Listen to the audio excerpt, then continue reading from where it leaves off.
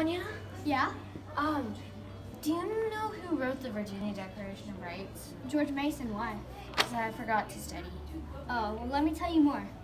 Well, this is what I know. Okay. The Virginia Declaration of Rights was written by George Mason. George Mason. Keep going. That's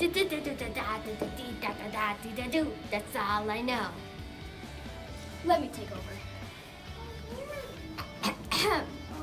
The Virginia Declaration of Rights was written by George Mason. It says all Virginia should have certain rights.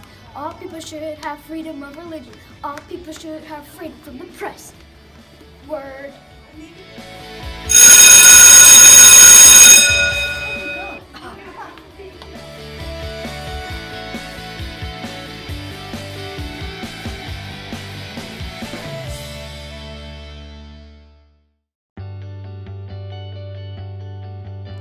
I heard we're getting our test today. Yeah.